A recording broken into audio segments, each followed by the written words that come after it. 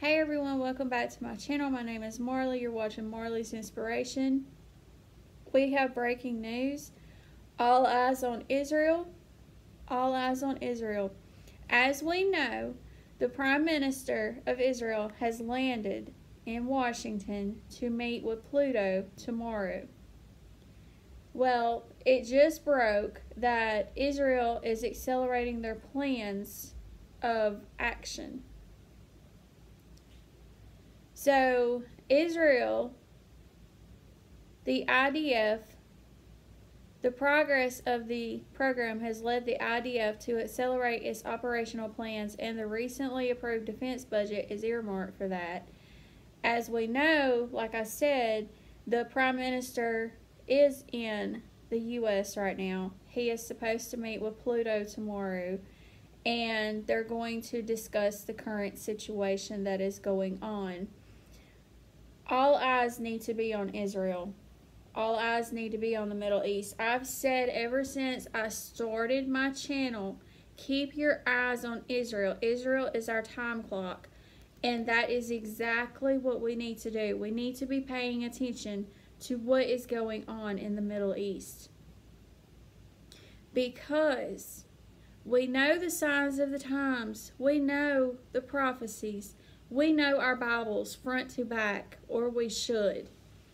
If you do not know your Bible front to back, I highly suggest you reading your Bible and learning it as much as you can, because there will come a time when we will not have our Bibles. And you need to be able to recall the Word as much as you can.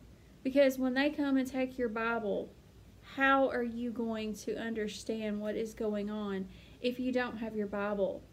How are you going to keep your mind renewed if you don't have your Bible? You have to know His Word. It has to be written on your heart. You have to know it front to back, back to front. That is why He told us to study it daily, because it is alive, it is full of power. And if we ever have an issue or a problem or a need, all we have to do is go to His Word. There is an answer for everything in His Word. There is an answer for everything in prayer.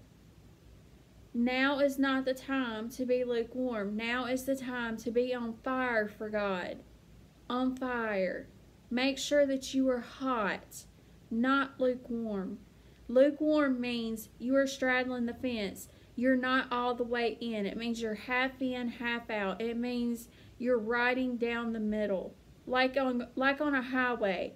When you're on the road, if you're riding down the middle, you're going to hit a vehicle that is coming at you. You don't want to be in the middle. You want to be on one side or the other. You cannot serve more than one master. You only get one master. You can't serve both. You can't serve God and be a part of the world, because we are not of this world. We are not of this world. Our home is not in this world. If you belong to God, you're not of this world. We are just passing through. Life is but a vapor. Here today, gone tomorrow. Keep your eyes on Israel. Stay paying attention to everything that is going on. But remember, keep your eyes on Jesus. Don't look at the circumstances around you. Don't allow fear to set in. God has us. He will provide for us. We need to know the signs of the times. We need to know what is going on so we know where we are. We need to know where we are. Everyone needs to wake up. Now is not the time to be asleep. This is what God has put in my heart ever since I started my Christian YouTube channel. And that is to reach the lost at all costs. That is to reach the backsliders. And that is to reach the lukewarm. Jesus is coming to take us unto Himself. The second coming and the rapture, they're two different events. But He is coming to receive His bride unto Himself. He is coming for a bride that has made herself ready. Are you ready? Remember the parable of the foolish virgins. and the wise virgins. The wise virgins kept their lamps full of oil. The foolish virgins had to go buy oil. And while they were gone, the bridegroom came and took the wise virgins unto himself, and he closed the door. And what did the foolish virgins do? They went and knocked. And he said, "Depart, I never knew you." You want to make sure you've got a real relationship with God. Don't just say, "I know him, I'm going to heaven." You need to know that you know him. You need to know his voice. You need to know how his presence feels. You need to know his character. You need to know everything about him. Because when you are getting to know someone, you have to spend time with them to be able to get to know them. And it's the same thing with God. How you spend your time is important. You need to set aside time to spend with God. And don't make it like it's a routine. You need to be dedicated, 100% dedicated to God.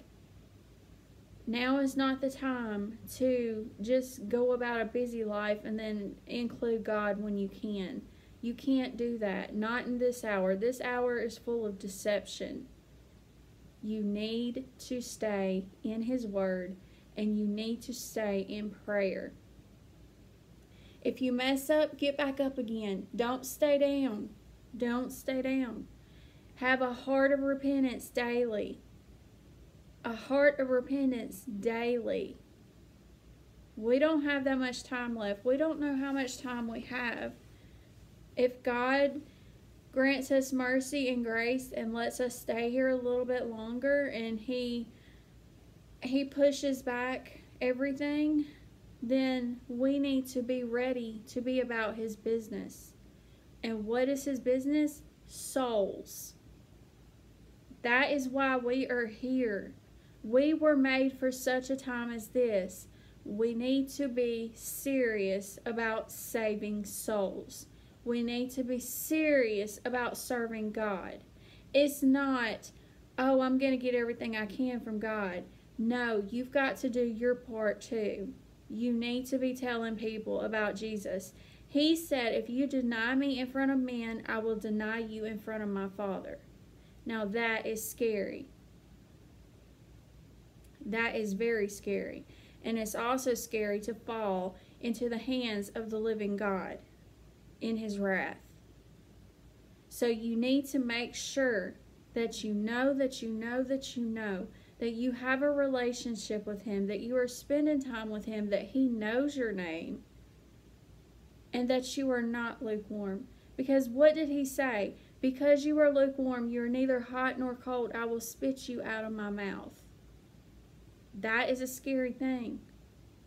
When you are standing before him, if you do not have a relationship with him, if you do not know him, if he does not know you, he will say, "Depart from me, I never knew you, thou worker of iniquity."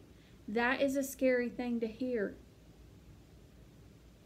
My channel is not about sugarcoating. I will never sugarcoat the truth.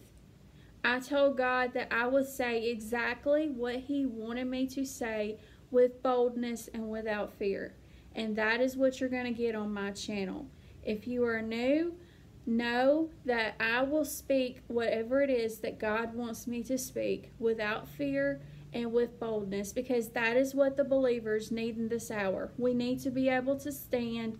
We need to be bold. We need to be bold as lions, harmless as doves. You need to speak what God tells you to speak when he tells you to speak it. You need to make yourself a willing vessel, ready to be used by him, because the labor is many, but the workers are few. How will they hear if we do not go out and tell them about Jesus? Do you want to stand before God and him say, "What did you do for the kingdom? What did you do?" And you'll be like, you'll still be saved, yes, but you'll be ashamed because you did not do anything for his kingdom. You didn't do anything. Our main priority on this earth is to win souls. Our main priority on this earth is healing. Our main priority on this earth is spending time with God in worship, reading His Word, learning His Word front to back, back to front. Our main priority on this earth should be doing the will of God. What is the will of God? Souls. He is not willing that any should perish, but all should come to repentance. I love you all. Remember, keep your eyes on Israel. I'm not going to make this video very long. It's breaking news. I had to get it up as soon as possible. I will have the link in the description. And if you need to reach me, always feel free to email me or reach out to me in the prayer group. I will reply to you as soon as I can. I check my emails daily. My email is in my about. I love you all. Remember, Jesus loves you. I love you. Look up. Your redemption is drawing near. We don't have that much time, so tell someone today about the love of God.